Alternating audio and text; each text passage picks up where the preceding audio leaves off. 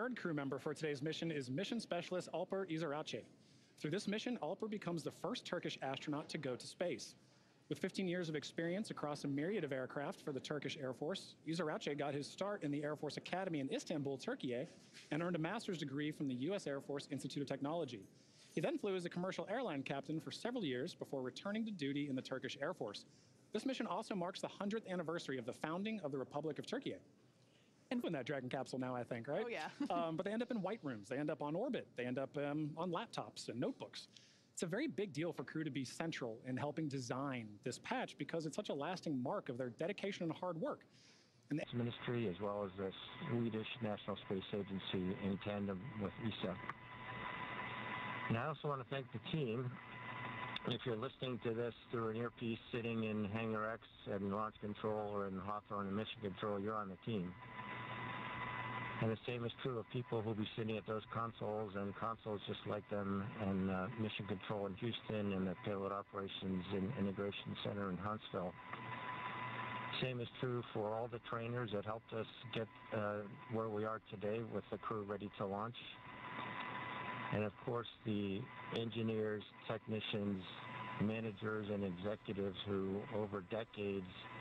We'll be able to see those clamp arms begin to open. And there they are now.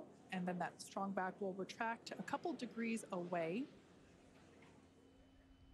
It will retract even further upon ignition of the engines to clear the way for Falcon 9's ascent.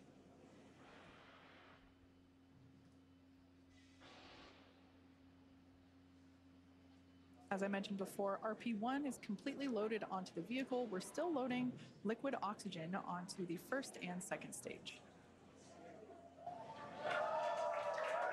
And obviously some happy cheers as the crowd is growing outside of Mission Control Hawthorne, as you see there on your screen.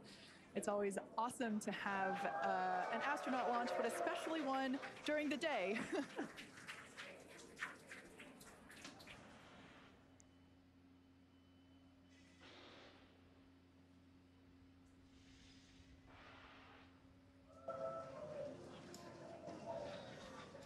Stage 1 LOX load is complete. With that confirmation, we know that stage 1 is fully loaded. Team is thrilled to hear that news behind me.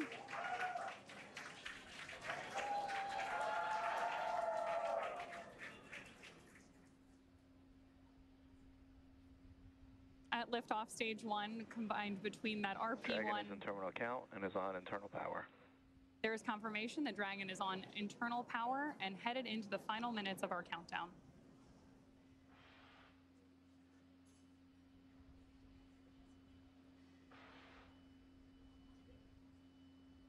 As I was saying earlier, at liftoff, Falcon 9 will be burning nearly 700 gallons of fuel per second. Great views there, too, of our crew inside Dragon, awaiting liftoff just over 2 minutes from now.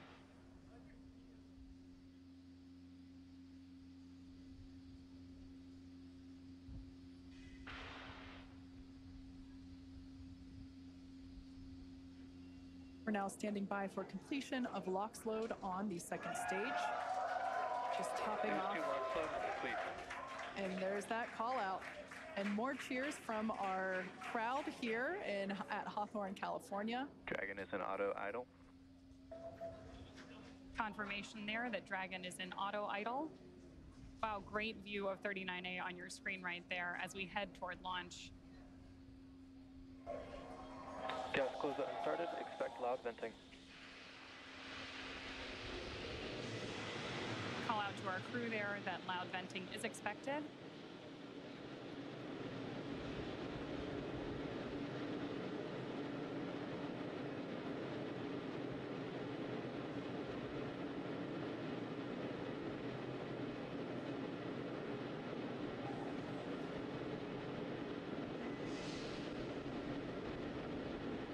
Falcon 9 is in startup.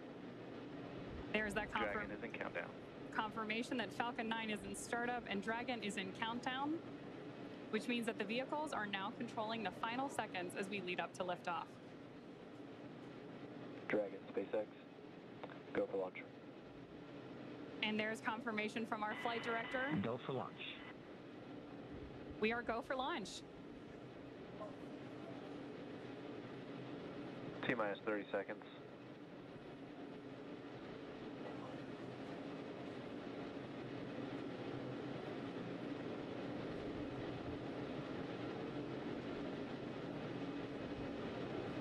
T-minus 15. 10, 9, 8, 7, 6, 5, 4, 3, 2, 1. Ignition, engine full power, and liftoff. So acting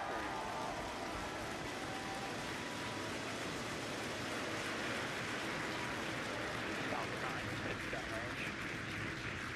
9 further beyond, opening the door for more to follow. Godspeed AX3. Stage 1 propulsion is nominal.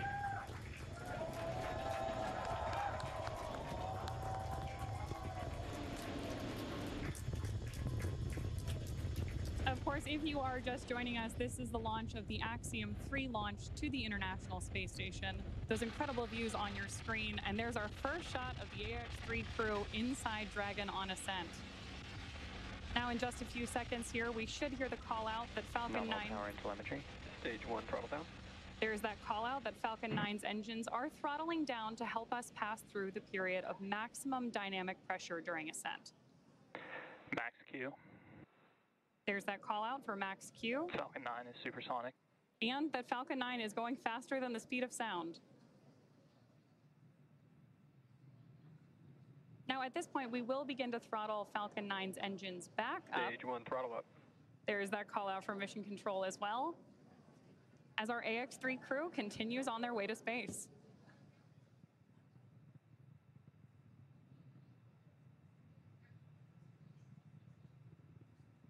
We're now T plus 1 minute and 32 seconds into flight. The next event we have is MVAC chill, similar to what... MVAC chill underway. There's that call telling us that, again, we're flowing a little bit of that super chilled liquid oxygen. Stage 1 Bravo.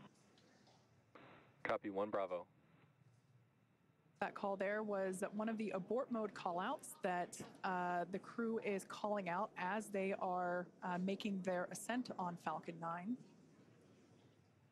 Now, we're less than 30 seconds or a few seconds away from 4 events that will happen in rapid succession. Main engine cutoff, or MECO, as it's there on the bottom of your screen, stage separation, ignition of the first stage engine, and the first stage's boost back burn.